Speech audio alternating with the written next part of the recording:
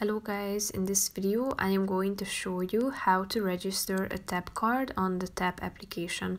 But first I just want to mention, don't forget to subscribe to my channel because at 10,000 subscribers I am going to show you my whole YouTube revenue statistics and growth strategy, how to make money online. Now let's jump into it. First of all, open the application on your phone.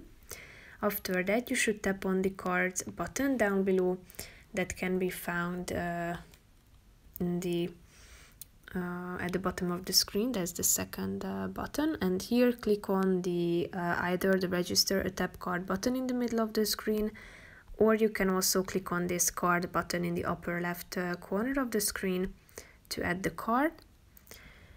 Here you can see how it looks like. So first of all, you need to enter the 16 to 20 digit card number located on the back of your card and give your card a nickname. So first of all, tap on card number and type in your card number.